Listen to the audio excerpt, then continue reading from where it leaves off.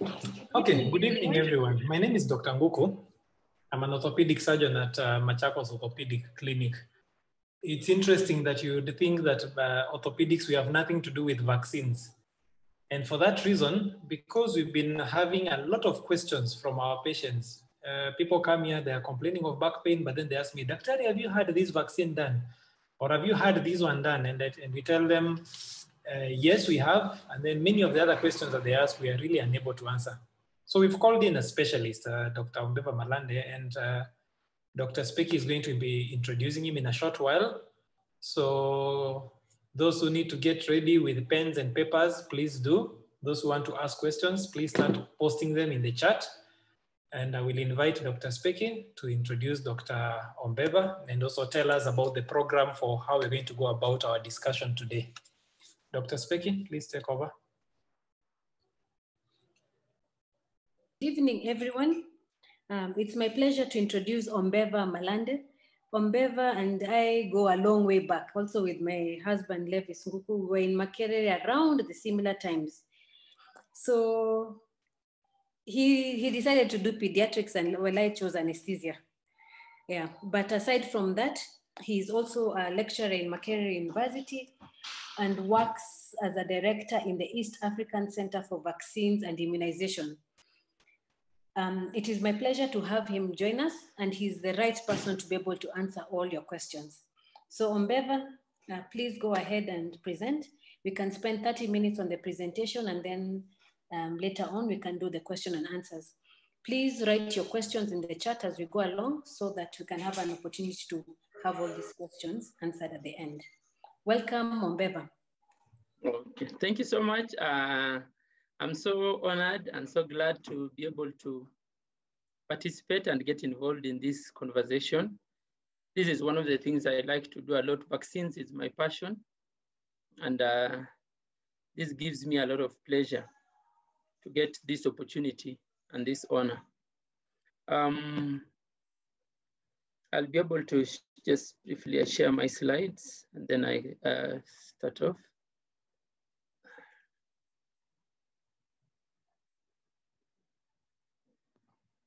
Okay, very well. So that's the topic that we are going to discuss today. I need to mention that as Specky said, I'm primarily a pediatrician. So I'm a doctor who treats children, and specifically children with infectious diseases. So that is my area of specialty, and vaccinology. So when I finished my pediatrics in Makerere University when I was studying, then I went to the University of Cape Town and studied vaccinology and pediatric infectious diseases. And so I teach at both Makerere and Egerton University, and I'm also a research associate with Sefako Mahato University in Pretoria, South Africa, and also director of the East Africa Center for Vaccines and Immunization. That is a center where we basically talk about vaccines, advise governments, support introduction of new vaccines, support addition of vaccines into immunization programs, make sure that countries have adequate numbers of vaccines, areas where there are new diseases emerging where vaccines could be introduced. So basically that's all we do in 11 countries. So those are the 5 East Africa countries and the 6 Horn of Africa countries. Basically that's what I do when I'm not seeing children and when I'm not teaching university students. So I'll right away state that I do not have any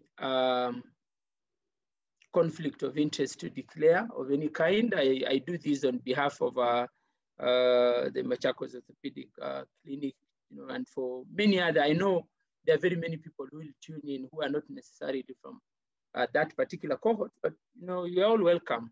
And that's the purpose, you are the reason why we are having this conversation. I am a public servant, as I say, I work for the government. So first I'll just reflect on the current COVID situation in Kenya. What we know as at Thursday, so that's yesterday, Kenya yesterday recorded 1,091 new cases of COVID-19, and that was out of 5,900 tests. The thing you keep hearing people talking about called the positivity rate. It's given by the number of tests that turn positive from the total number of tests done.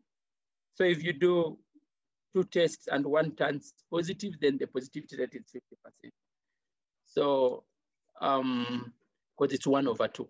So when you get 1091 over 5,958, and then you multiply by 100, that is how you end up with an 18.3 positivity rate. And what does that mean? That means that that's quite a high number, because the World Health Organization recommends that countries should try and put in measures to control COVID-19 that will keep the positivity rate to below 5%. So every country is usually targeting 5%. So 18.3 is quite a high percent, I should state. And our total number of cases are 149,000. So we are just almost reaching 150,000 total cases in Kenya. We've done over 1.5 million tests since when COVID testing started in the country last year, March. Now, of these new cases and the current patients who are sick, about 1,600 patients are admitted in different hospitals across the country, and about close to 6,000, yes, 5,500 patients are on home-based care at different levels of recovery. And then in terms of ICU occupants at the moment in Kenya, we have around 261 patients in ICU. And of those ones who are in ICU, you know, in an ICU room, not all patients are on ventilators. So some are usually on ventilators, others usually are not. So those ones who are receiving ventilator support are about 261 patients. Those ones who are receiving a ventilator support are 44 patients are on ventilators, and 261 patients are in ICUs. And then besides that, we have other patients who are on oxygen who are not on ventilators, but they're on oxygen. So these ones are usually like what we call a high dependency unit, HDUs. And those patients who are in HDUs and high dependency unit, we have around 264 patients who are receiving oxygen. And some of them can even receive oxygen in the general ward. So these ones get the oxygen either in just general wards or in HDUs, 14 in HDUs, 250 in the general wards receiving oxygen on support. I need to mention that about vaccines, we have had about over 600,000 people now vaccinated in Kenya. So that is around 616,000 who have received this vaccine that is called the AstraZeneca vaccine. Of this, only about 130,000 are health workers, and about 92,000 are teachers, and about 345,000 are the general public. And when we talk about general public, we are talking about the elderly. We are talking about other people who are considered to be at-risk groups that are eligible for vaccination. Now, when we look at the Kenya situation, overall, if you are to pick all the patients who we have had who have died, and those have been around 2,424 who have died by yesterday, and you compare with all the patients we have had who have been confirmed as cases of COVID, the mortality rate, the number of people who die, is given by those who have died over those who have had the disease. Our death rate is around 1.6%. That figure is called the fatality rate. So you get the number of people who have died over the number of people total that we have had, and you multiply by 100. And the other important figure to know is that 98% of our people in the country have been local transmissions. What this means is this, that the spread of COVID within the country and the people who are getting the disease within the country, there are 98%. That actually means that the disease has become our local disease, because it is spreading within our communities. People are spreading it to their friends, to their family members, to their relatives. So it's largely now a Kenyan disease. As yet we know that in 2019, November, it started as a disease in China. But only 2% now of our cases are imported, out of people who are coming into the country. If you looked at our timeline, how has this disease behaved? If you look at these bars, you'll see that from this graph that I'm showing, that we had this rise in numbers around July last year. And then we also had another rise in numbers around November last year. And then we also had another rise in numbers now around March. So this graph literally picks from March last year up to where we are today. So these periods when we have had sharp rises in numbers are called waves. So you can see we have that trough, and then we have this cleft, and then we have that trough, and then we have this cleft, and then we have that trough. So Kenya has had 3 waves so far, and the current wave has been the most serious. You can see it peaked at 791 in a day. And and if you look at this weekly average, this week had 8,684 in March. That is the highest numbers that we ever received in a given week. So the wave that was there in November peaked at around 6,900. This current one has peaked at around 8,300. The one of July last year peaked at around 4,100. So that actually shows that this has been the most serious wave so far. And if you looked at our deaths, you will see that the deaths have pretty much seemed to coincide with the waves. As we have had a higher number of infections during the waves, we have also had deaths coinciding. Of course, like I mentioned, the overall average death rate is 1.6, the fatality rate, but you can see that the numbers have peaked as we've gone. In fact, if you looked at the number of cases among health workers, let me just see, I think the next slide here, you can see that even among our health workers, the cases have also coincided with the increases in the number of COVID presentations. What do people mainly come with? So the people mainly come with cough and fever, and then a bit of difficulty in breathing and headache. And but only about 8 to 10% of our cases have symptoms.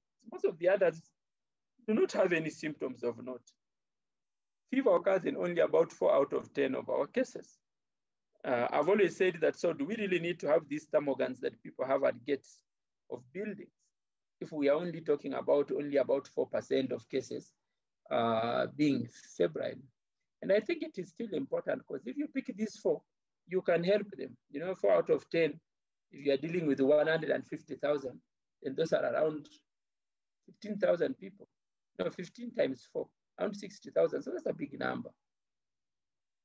If we come to looking at age distribution of the cases that we see, the males are around 61%, the females are around 39%. That means out of every 10 cases of COVID in Kenya, 6 are likely to be men and 4 are likely to be women, a ratio of 3 to 2.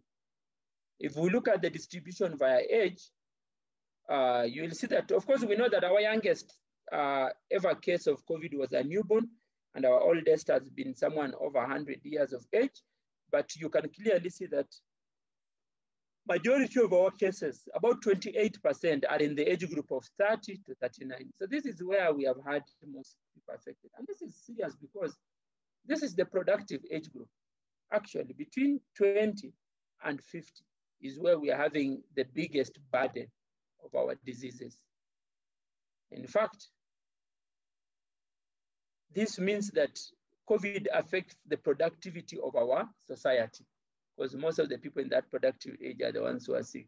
And when you look at the children under 20 years of age, they are only about 20% of the total of the cases we have seen. So here you have 4 plus 4 is 8, and then 5 plus 7 is 12. The total there is 20% of the total cases. Like I've already talked about this slide, but the point I want to make about health workers is that when it comes to looking at symptoms, 22% of our health workers present with symptoms. So national average of our patients with COVID, only 8 to 10% have symptoms.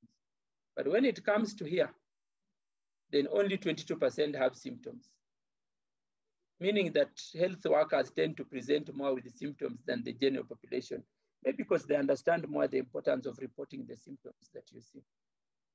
The next part is I want to just mention about vaccines before I go to the misconceptions. So Kenya has adopted a phased approach to COVID vaccine rollout, where the plan was to first give it to health workers and then move on to individuals above 50 years of age, and also individuals who have prevailing conditions, what we call comorbidities. You are looking at anybody above 18 years who may either have diabetes, sickle cell disease, chronic lung, cardiovascular diseases, renal, which are kidney diseases, HIV, TB, obesity, and other conditions. And then after that, the third phase will involve people who live in congregate settings. So here we are talking about prisons, we are talking about detention centers, shelters, refugees, and things like those. And then after that, we'll go into the general population. So that is pretty much how Kenya desires to approach vaccination against COVID. And so far, like it was mentioned, we have around over 650,000 people who have received the vaccine so far now. And of these, the men are around 56, women around 44%. So it's really almost a ratio of 1-to-1 of those who are receiving the vaccines. And these are targeted people above the age of 58, and then healthcare workers also, and teachers and security officers. In fact, if you looked at the number of people who have received vaccines now, the health workers comprise only 21% of those who have received. So only around 136,000 health workers have gotten the vaccine, yet we are targeting 208,000. So we still have quite a bit of work to do to get all health workers vaccinated. Maybe around 35% out there who still need to be looked into the vaccination status. And then if you looked at teachers, for example, only 365,000 have been vaccinated against a target of 2.5 million. So only 14%, that's doing fairly poorly, yeah? So, and if you looked at, in fact, the total average, you'll see that the countries only managed to do 21% of our target of vaccinations, meaning that we are still very far. We've done 650 against a target of 3.1 million. The target, of course, is Kenya receives its vaccines from COVAX, and COVAX is an initiative by the World Health Organization and the Gavi Alliance and CEPI. And what they do is that they are trying to provide vaccines to poor countries. So about 92 countries, which are low-income countries, some from Africa and some not from Africa, are being given this vaccine, at least to first ensure that they vaccinate around 20% of their population. So they initially received this, and like I said, the healthcare workers, all the adults, and those who have serious health conditions are the ones who are being targeted first in phase 1. And then phase 2, the target is to move to countries that are high risk of impact, people who are having high disease levels, and then countries which have vulnerable health systems, where you may not have so many sick, but the health systems are hardly working. And then you're looking at countries with vulnerable populations, maybe more elderly, more people in congregate settings, prisoners, refugees, and that. And then in addition to phase 1 and 2, some doses of vaccine will be reserved for other vulnerable populations. And this may include, like I mentioned, refugees, asylum seekers, and workers who work in these settings, because they'll also be at risk. Now, in terms of these vaccines, you know, vaccines go through a process of manufacture. And this process is what we call medical phases. So there are 2 phases. First, these vaccines, before they're used, they are tested in animals. And then after animals, the vaccines are tested in humans. So you have to start with animals first, and then you progress on to humans. And when you are doing your vaccine in animals, most of the time they use monkeys. They can use mice, rats, and things like those. And you get your particular molecule that you want to do your test on, the vaccine that you want to use. And once you get it, you go get your animals, your monkeys or your rats, your mice, and inject them. After you inject them, you check and see, 1, is it safe? Does it kill them? But 2, okay, if you're happy that it's safe, the second question always is, does it stimulate the immune system to be able to produce the immune kind of reaction or response you want? If that happens, then you are quite happy. Then you go and seek approval again. You go to the National Science Technology and you tell them, now I'm happy, I've tested this in rats and it has shown this level of immunity. You measure and you tell them, I want to test it in humans. If you are given the permission, then you go to what we call phase 1. And in phase 1, you get few people, maybe 10, maybe 15. You give them, you inject them with that particular drug. And then you monitor them and check, is it safe? Does it kill them? And 2, does it stimulate the immune system? If you are happy, then you move on to the second phase. And the second phase, you now get a bit more people. You say, like, you had, say, we did it in 15, let's now do it in 100 or 200. You could even now divide them, say this number will be elderly, this number will be women, this number will be men, this number will be children. And then you give them. And then again, you check. And again, you are trying to find out, is it safe? And you're also trying to find out, does it stimulate the immune system? If you are happy with that big number, then you go to the third phase. And in the third phase is so important because here, then you have to have a few people who you will not give the vaccine. So you get about 10,000 or 20,000 people, you give them the vaccine. Get another 10,000, don't give them the vaccine. Give them something else. Maybe let's say water for injection, which doesn't harm them, and you inject them with it. When you inject them with that particular one, and make sure that they do what? Make sure that they don't know. So the person who is getting the injection will not know whether they're getting the vaccine or not. And the people who are injecting also want to know. The doctors are not supposed to know. So you blind the doctor, you blind the patient. Once you do that, you must get your result and then you compare. If you see that the people who did not get the vaccine are getting the disease more and the ones who got the vaccine are not getting, then you are happy. You know that, wow, our vaccine is working. And then once you do that and you have proved that it works, then you go and seek for authorization. So they give you some initial authorization, and then finally, when they are happy with it and they've monitored it, they give you complete approval. But along this process, you can find that it is not working. So the study can be abandoned. So far, in terms of phase one, the phase where they're in animals, about 89 vaccines are currently being tested. And then around 23 have reached the final stages of the work in phase 3, around 23. Now, there are about 52 which are already in phase 1 testing in few people, like 15, 10. Then there are about 37 vaccines which are now being tested in more people, maybe let's say about 200, 300 people. Those are the phases. Every vaccine goes through that. Even all the COVID vaccines have gone through all these phases. And they will work differently. Some can work as the RNA vaccines that we are talking about now, where the RNA is just a messenger. It sends a message to the body and tells it make immunity against COVID. So it's not like it changes anybody's DNA or anything, but it just sends a message to the body and tells it makes this kind of protection, this kind of policemen, antibodies to protect the body. And an example of those mRNA vaccines are the vaccine made by a company from US called Pfizer and another company from US called Moderna. Those were the very first ones to make their vaccines. And their vaccines are quite effective, about 95%. And then there are others which are a wild adenovirus. So the viruses, these ones come from monkeys. And this type of viruses called adenoviruses are removed and they are grown in the lab and then they are weakened or killed. But on them, you carry a message. And that message that they carry goes to the body and it tells the body, make this vaccine. So adenoviruses engineered to express the part of the coronavirus that stimulates the immune system, the so-called the spike protein, is put on this and then they're just injected. So the adenovirus is almost like a transporter or like a carrier. It just gives this one a lift, the message to the body.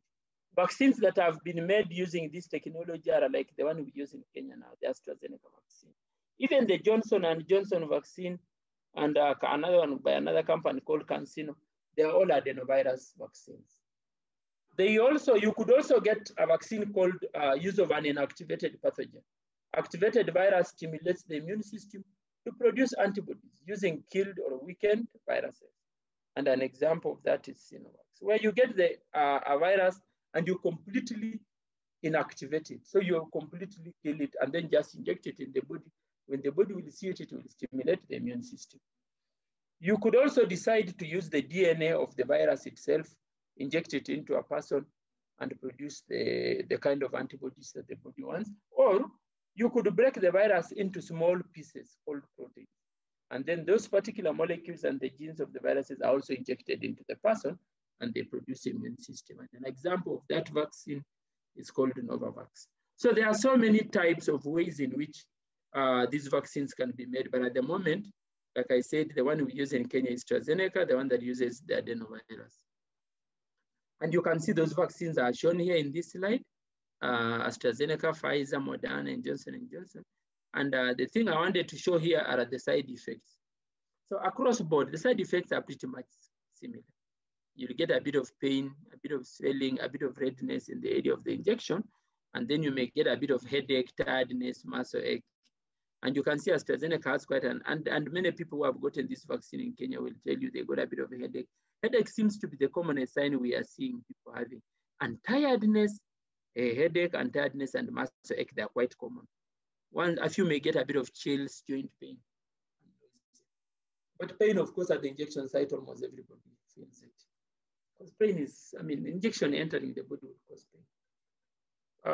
The cheapest of these vaccines you can see is the AstraZeneca vaccine that we use in Kenya. Other companies like Bharat Biotech of India has also now formed their own vaccine, and then Sputnik of Russia also has. All those companies have vaccines that need 2 doses. It's only Johnson & Johnson that requires 1 dose, but all the others require 2 doses, and you can see there. So it's important. And the other thing I want to mention, so when does protection start? Because this question people have been asking me. AstraZeneca vaccine, 15 days after the shot, or 22 days after the first shot. The first shot, after about 3 weeks, it begins to demonstrate the protection. And then the Pfizer vaccine is 7 days after the second shot, or 12 days after the first. The Moderna vaccine, it's 14 days after the second shot and 14 days after the first. Johnson & Johnson, so it's the AstraZeneca one, the one we are receiving in Kenya. 3 weeks from that shot. That's why you've seen some people getting COVID even after getting the vaccine, like happened to one of the governors in Kenya. It's because within the first 21 days after the vaccine, you can get the infection. Now, towards the end of this talk, I just want to talk about a few of the myths and a bit of the misconceptions. There are people who've said that these COVID-19 vaccines were made so fast in a way that was hurried, and people could have skipped stages of vaccine manufacture, and so it's not safe. That is not true. Because I have just taken you through the whole stage of manufacture of the vaccine. And this research for the RNA was going on for almost 24 years, 2 decades before this process. And these vaccines have been found to be very safe, 95% effective. So there's no way that anybody skipped any stage. In fact, before these vaccines were licensed, the FDA gave very strict guidelines and told people, okay, fine, you want to make us the vaccine, you must satisfy 3 conditions. 1, you must prove that your vaccine is at least 50% effective of all the people who get it, at least 50%. These vaccines have shown 95% for Pfizer, 94.5% for Moderna.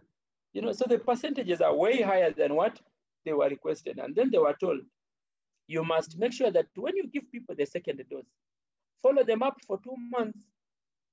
Follow them up for 2 months so that we see, does anybody get hurt? Does anybody get harmed? And then the people who did not receive the vaccine, they must show that because remember I told you, at the 3rd stage of the study, you must show that some people did not receive the people who received the placebo. Those are the ones who did not receive the vaccine, they received the placebo. They are supposed to have at least 5 of them showing that they got the disease. And not only did they get the disease, they got severe disease. The disease they get must be severe. Why is that important? That is important because you don't come and tell people our vaccine works. But how can your vaccine work unless we are sure that there is a disease in that community? So there must be some people who get the disease, those ones who don't get the vaccine. Now, all these 6 vaccines which are now licensed have satisfied those conditions.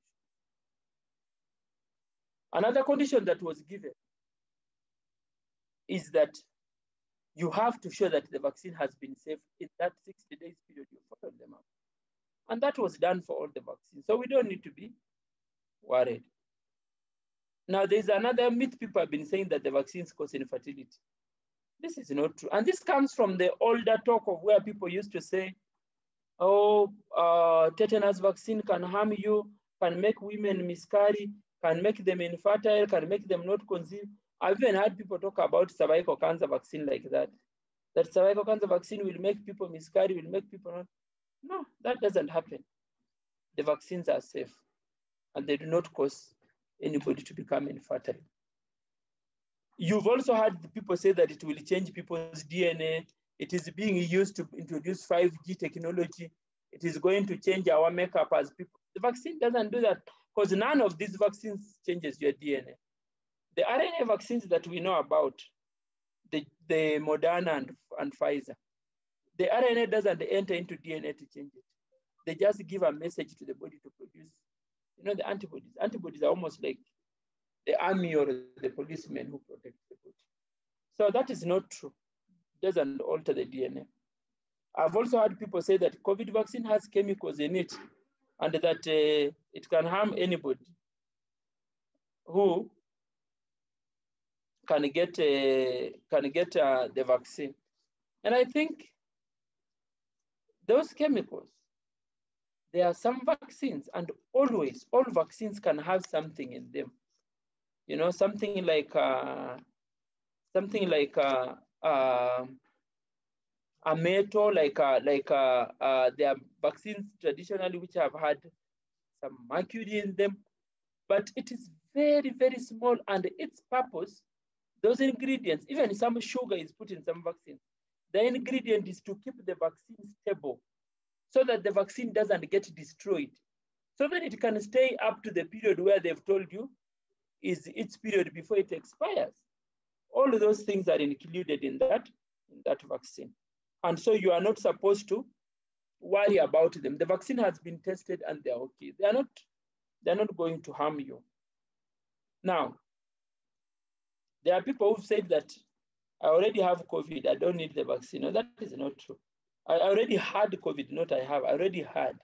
If you had COVID before, you need to get the vaccine because of two reasons. One, the vaccines that we have now, they do not necessarily protect you against another infection. What they do is this: they make sure if you ever get an infection, you will not get admitted, and two, you will not die. They are 100% protective against people who get it, against severe disease. What about infection? That means somebody can get infected, especially with a different variant, but the outcomes are better. Now, if I already suffered COVID, I can get the vaccine, and research has now very, very recently shown that people who suffered COVID and got just one dose, just one of the vaccine, developed protection that was 7 times stronger than someone who never suffered COVID and got 2. So it's such a big benefit getting the vaccine, even if you got COVID. Now, there are other people who say that getting the COVID-19 vaccine means that I can stop wearing my mask. No, that means so. It does not mean so. Because 1, you need to continue to protect yourself, and 2, you need to protect others, because we have not yet attained adequate immunity in the whole community. So we still need to continue wearing our mask, and because there is always the risk that you can get reinfection, especially if you get a variant that you never suffered from. It can give you reinfection, and maybe it may be more severe. So the guidelines are such that let's continue wearing the masks until when we have a critical number of people who have been vaccinated, and then we'll be able to do away with the masks. The vaccine cannot give you COVID, because this has been another myth that getting the COVID-19 vaccine can give you COVID. No, it's not true. It can't. Why? Because none of these vaccines are live vaccines. So live vaccines are where the virus or the bacteria that causes the disease is weakened, but injected in people to stimulate immunity. And some of these weakened viruses, whatever, like it happens in polio vaccine, can go back to the body and begin to regrow and adjust and adapt and cause disease. The COVID-19 vaccine cannot, because it is not a weakened virus. It is a dead, or sometimes just components. Like you see the mRNA, it's just a message that you send. COVID-19 vaccine side effects are dangerous. Okay, they are there. People, I showed you there, people get headache, they get body aches, they get fever, they get tiredness, they get malaise, they can. But the point is that these side effects are not so bad as to cause death. The only cases where you can have A very severe worrying side effect is somebody who has serious allergies, and so it causes something medically called an anaphylaxis. But usually the doctors are able to deal with it. So everywhere you go for vaccination, they'll give you a number and tell you can call us if you feel this and that and the other. Now, another myth has been, people usually say that now that we have a vaccine for COVID, we can make vaccines for common cold, HIV, and other diseases. That is not quite true, exactly, but it is the hope. We actually hope that we should be able now to make other vaccines using these technologies that have been used to make the COVID vaccine, only that it takes time. It takes time. So it doesn't just mean that now that we have this, we can have that. No, these viruses are different. You know how the HIV virus is different, height, evade. So it will not just be that like 1 + 1 is 2. No. Now, another myth has been that people with underlying conditions should not get the vaccine. And I get this question a lot. I'm elderly, I'm over 60, I have blood pressure. Should I get the vaccine? I have had previous treatment for clothes when I was pregnant. Should I get the vaccine? I've had, so all sorts of people with all sorts of conditions. We are sick enough to get the vaccine. So the people who have underlying conditions, they can safely get this vaccine and actually should, because they are the people with the vaccine actually is targeting. They are high risk. So they're encouraged to get the vaccine. Now, I've also had people talk about those with suppressed immunity. They also fall in this category, those with HIV and whatever. But the biggest worry for suppressed immunity is that it's usually because people say that when the immunity is very weak and you get this vaccine, it can cause the disease. But that happens more in vaccines that are live. The COVID-19 vaccine is not a live vaccine. So it wouldn't harm your body so much. Others have talked about pregnancy, even breastfeeding, that I shouldn't get vaccinated if I'm pregnant, even breastfeeding. Now, this is not true. Pregnant mothers can breastfeed. Even pregnant mothers and breastfeeding mothers can be able to get the vaccine. And remember one thing, that they need the protection. This vaccine doesn't come out through breast milk. So the mother will make antibodies, and these antibodies can come out of the breast milk and protect the baby. But the vaccine itself does not. And in any case, the dangers of COVID on a pregnant mother, the disease itself, are way more than any dangers you would worry about the vaccine. Now, recently, we have heard about clots and people saying that COVID vaccines are now causing clots. They are dangerous. They are not safe. They lead to clotting. And I want you to just know that while the risk is there, it is so small. It is 0.00004%. 4 people out of every 10,000 people can get clots with COVID vaccine. But what about the pill, this birth pill that we give to our pregnant mothers? While 4 out of 10,000 will get a clot because of COVID vaccine, about 5 to 10 women who get the COVID vaccine, 5 to 10 out of 12 out of 100 who get the birth pill, the birth control pill, can get the clot. What about smokers? It's even more, 18 in every 100. What about if you have COVID infection? The percent is even higher, 16.5%. You see how high it is? So COVID as a disease puts you at a bigger risk of clots than the vaccine. So you're actually better off for embracing the vaccine. Other myths that people have said is vaccines can cause autism. This is not true. This thing was started by fears that were generated in 1997 by a study that was published by a doctor who was called Andrew Wakefield. And this doctor was a surgeon in Britain. And so he went and published his article in one of the biggest journals called The Lancet, and said that people who get the mumps, the measles, and the rubella vaccine are at a high risk of getting autism. And autism is that disease where children get problems with the language. And even besides that, they get problems with social interaction. They become very hostile and rough to other kids. And then they become very stereotyped and rigid. But this paper has eventually discredited all that this doctor surgeon published. They found that his study did not meet any required evidence levels showing that he did the research actually, and he did find that no. So it was just about a lot of lies and yes. But even then, observation studies have been done with mumps and rubella vaccine, and has found that the vaccine does not cause autism.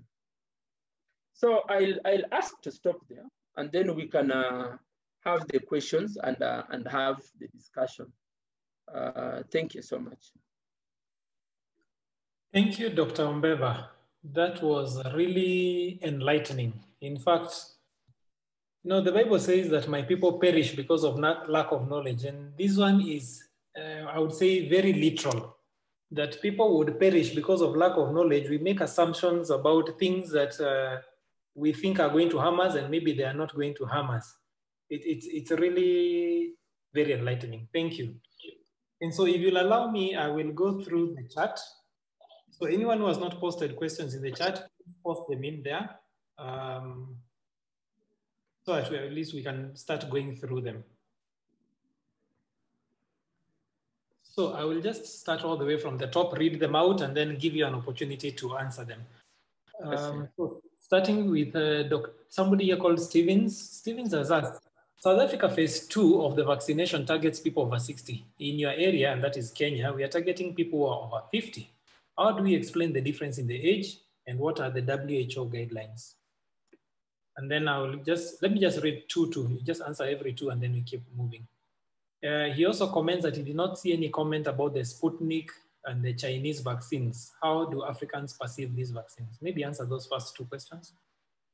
Yeah, so the first question is that the issue about South Africa, you need to remember that South Africa is not using the same vaccine as the other African countries.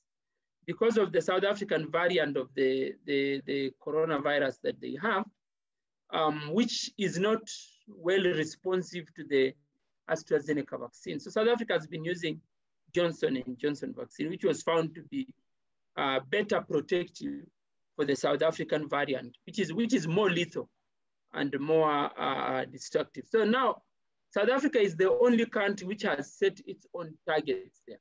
Even these other countries have looked at their own circumstances and numbers of disease. Remember, the numbers of people with the disease in South Africa are very many compared to the rest of Africa. I think even if you combine the rest of Africa, it may actually just be, you combine all the rest and then you put South Africa aside and you see they are at par. So the population of numbers above 60 are very many in South Africa compared to the numbers that you'd find in Kenya and the other countries. So the other countries can even lower it up to 40 and still not be anywhere near half of the number of people who are eligible in South Africa. That's another thing. So it is a country decision. That said, WHO and COVAX, which gives the vaccines to these other countries, had put that age at around, initially they had put it at 70, then they lowered it a bit. Kenya puts it at 58. Uganda puts it at 70. So a country looks at its own challenges, looks at the number of vaccines they have available, and then they set the rule. And I want to say this tank and check. You see, like Kenya, for example, we were able to introduce the vaccine to the elderly and teachers quickly before even we finished the healthcare workers. The reason was because looking at in-country circumstances, there was the third wave, which was so dangerous and it was killing so many people.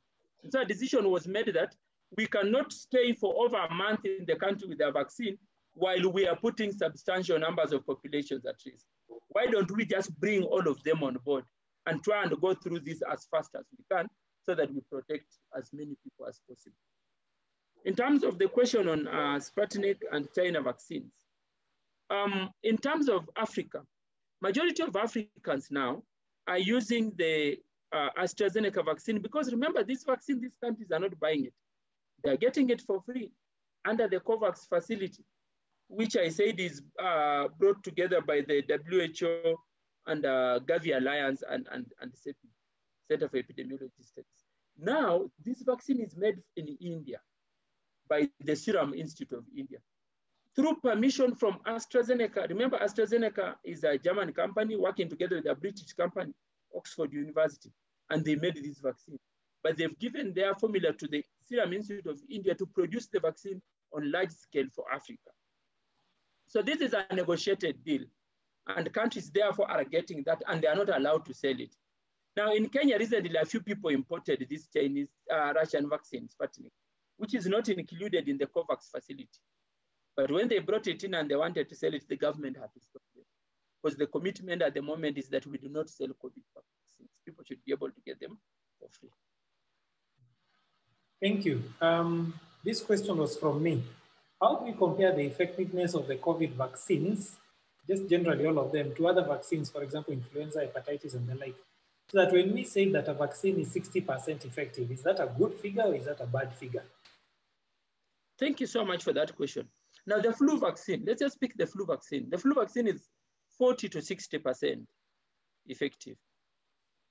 So when you say that the flu vaccine is 40 to 60% effective, and then you are looking at Pfizer vaccine, which is 95% effective, and the Moderna is 94.5. That is very high.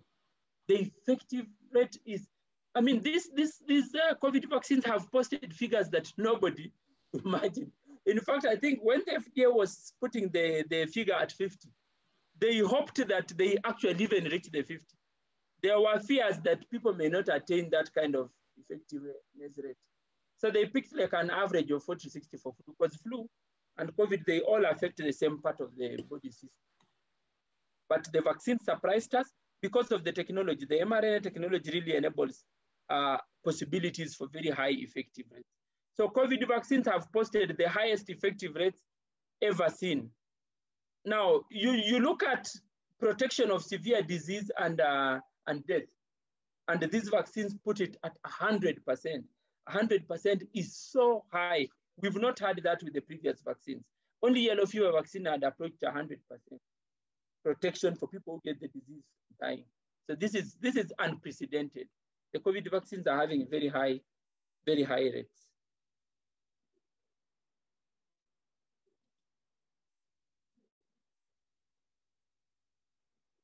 And then the other question that I've seen there.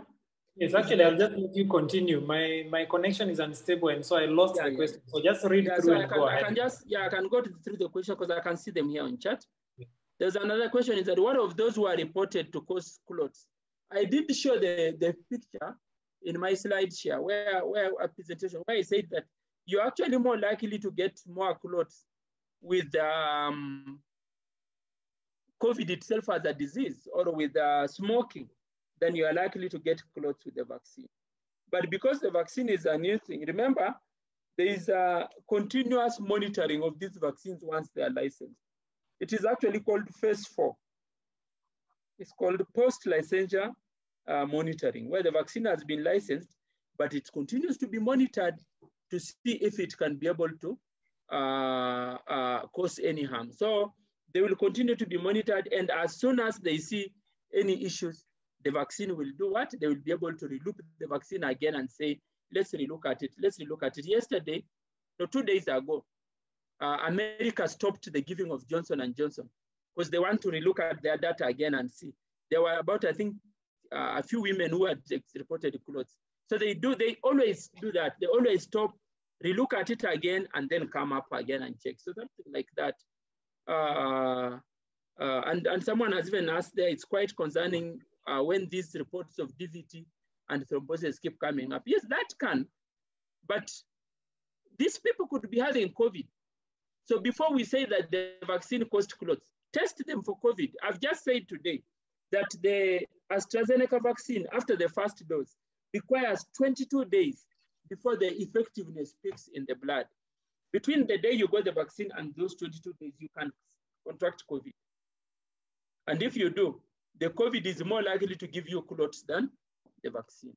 So that is why we say, check the person, check if they have COVID, check if they are smokers, because those are things that can make them have clots more than even the COVID itself. Somebody has asked, how does vaccination protect one against emerging variants? So this is a question that is not fully answered yet at the moment, because RNA viruses are notorious for mutating. That is something they're very notorious for. They mutate a lot. You've seen that with the HIV. And so what happens is that every time they will keep studying. In fact, yesterday, Pfizer said that they are studying all the emerging variants and seeing how they can improve their vaccine. So people who had already gotten their 2 injections may eventually 12 years down the road require another booster just to cover for any variants that will have emerged. And this we do a lot with the flu vaccine. You know, every year we produce a new flu vaccine type, because during the year we do surveillance. We collect all the information on circulating variants, and then the vaccine that comes up is different. We do not yet know whether that will be the case for the COVID vaccine, but it may well be the case. So there is continuous monitoring of that, of the variants. That's why South Africa said, no, we won't take AstraZeneca, we'll take Johnson & Johnson because it seems to have a better barrier for our variants. In Kenya and Uganda, we haven't had significant problems with that.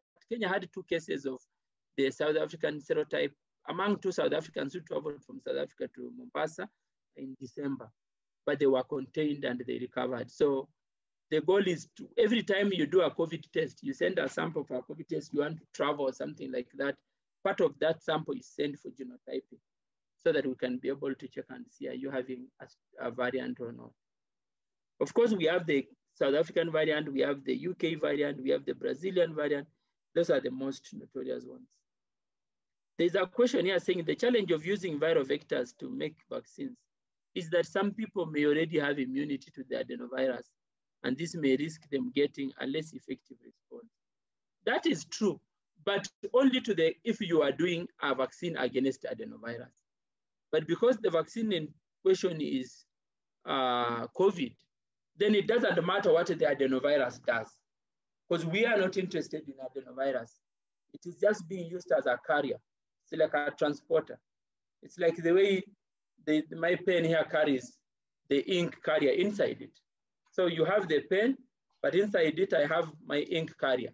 So the pen is just a transporter. The ink carrier inside here, which carries the ink inside the pen,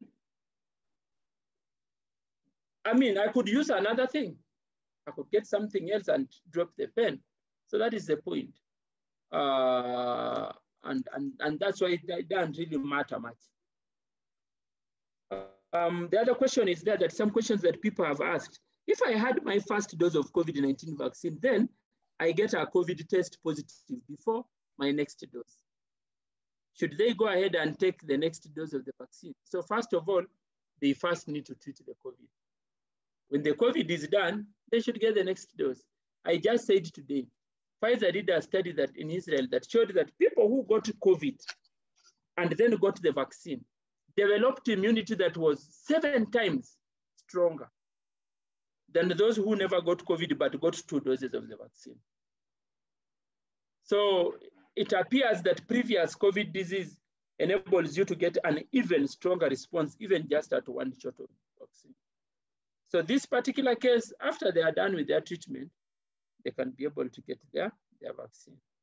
Because remember, we have said there's a lag period of between 2 and 3 weeks, even up to 4, to be able to develop sufficient immunity after you've gotten the vaccine.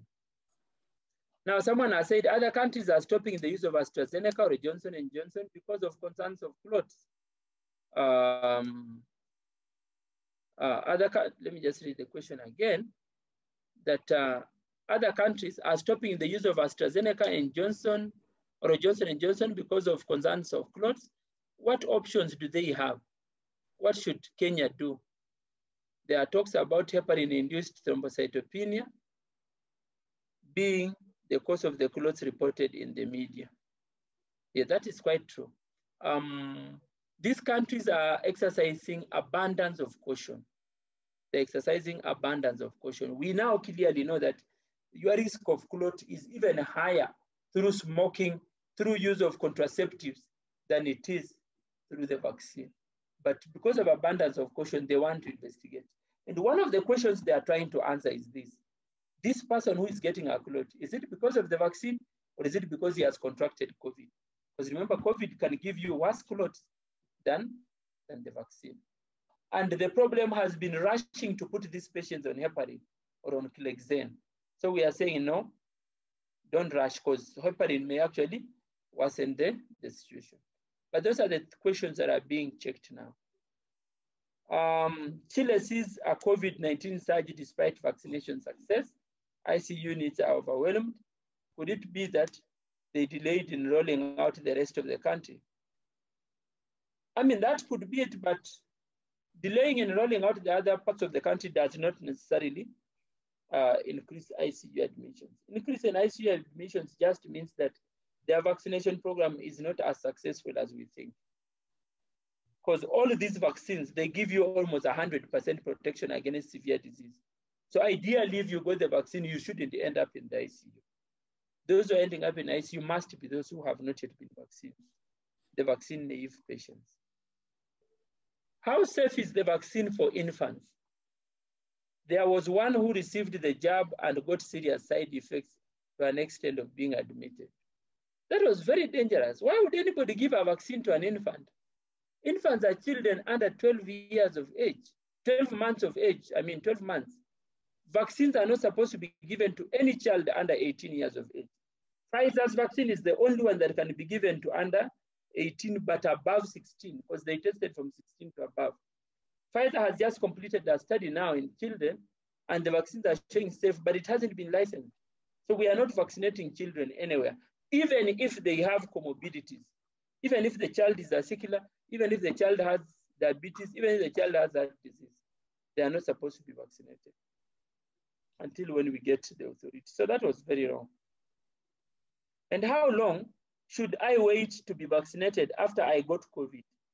It's now 5 weeks since I left hospital.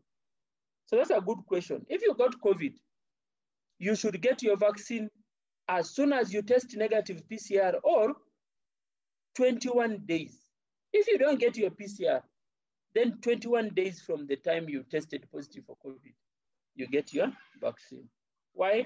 Because some guidelines, and most guidelines around do not require that people should do a PCR. Just say once you are okay, you have no more symptoms, you can go to work. But in the event that you didn't do the PCR, then 21 days after, you should be able to get your vaccine. So, median time from the studies of patients we have received locally, most of them turn negative PCR by 14 days. And those who don't, at least by 21 days, they should have done either PCR or are no longer symptomatic. So that's why we are saying at 21 days. Somebody has said here that, thank you, Dr. Ombeva, for the presentation. How soon is it till we achieve herd immunity in Kenya against COVID? Israel says they have achieved herd immunity. Is that possible so soon? No, because of two reasons. One, the fact that we are very far away from hitting our vaccination targets. Even just a small number of 3 million people that we are targeting, the highly specific people, healthcare workers, teachers, security guards, we've only done 600,000.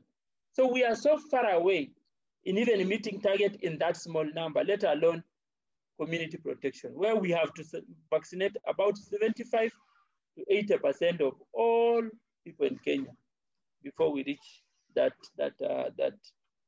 particular immunity. And the other question someone said, is the vaccine safe for lactating and pregnant mothers?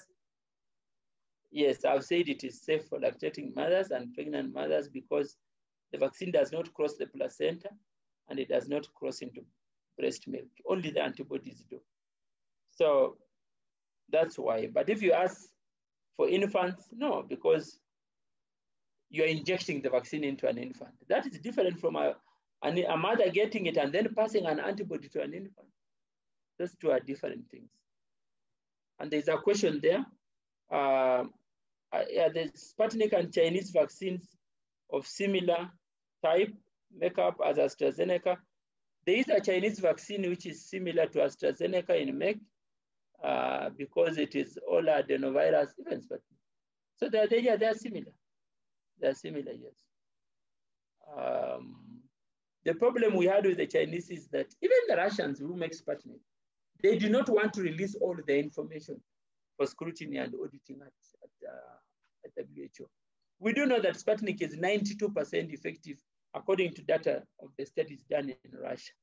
So again, countries face that challenge. But if you need someone to get a vaccine, then my advice to you is that the best vaccine out of all these vaccines, the best vaccine that you can go for is the one you get to first. That's your best vaccine. If it is Sputnik, get it. If it is AstraZeneca, get it. The one that you land on first is the vaccine that you should take. Thank you so much. Thank you, Dr. Ombeva. That is very educative, that is very informative. I really have nothing else to add. Dr. Specky, do you have anything else to add before we close? Yes, so sorry, I think the network had a problem, but just wanted to say thank you, Ombeva. And to everyone, this recording will be available on our Facebook page in case one of you might want to read through it. And Ombeva, we want to thank you very much. And maybe you can just give us your patch in short and then close. So thank you so much. I need to say that I'm so grateful at two things. One, the opportunity to be able to have this conversation, but two, for the interest, the level of questions that people have asked. It's been amazing, very good questions, and that are very informative, you know, and the questions that we are having people asking in the society. So I just want to say that you can listen to the recording, and when they make it available, you can share even the Facebook link so that people get this information. We need the information to go out to as many people as possible so that all of us can be able to get the vaccine. And the other thing I want to say is that let's continue to observe the containment measures. Because remember, this South African variant and the UK variant that are in Kenya, you've seen in Kenya, the UK variant has caused a lot of deaths. So it's not easy, it's tough. Let's all continue to follow the recommended containment measures. Let's sanitize, let's wash our hands, let's keep distance and wear our masks, because we don't want to die of COVID. Surely, we are all we have. So let's just take care of each other. You know, these are hard times. One day, a day will come when we will go back to our normal lives. But while we wait for that day, let's all continue to be vigilant and take care of one another. Lastly, I want to say, there are those friends of yours, relatives, brothers, sisters, you know, check on them, send a message, call them. You don't just have to call someone when you are telling them, please call me or send me some M-Pesa or Fuliz or what. No, I mean, let's call people, check on them. You can never know how people are doing. Check on people. You know, people are getting mental illness, people are getting depressed because of COVID. Let's be there for one another. Check on guys, call them, find out how they are. Just that, you know. Yeah. Otherwise, thank you so much, and I wish you a nice evening.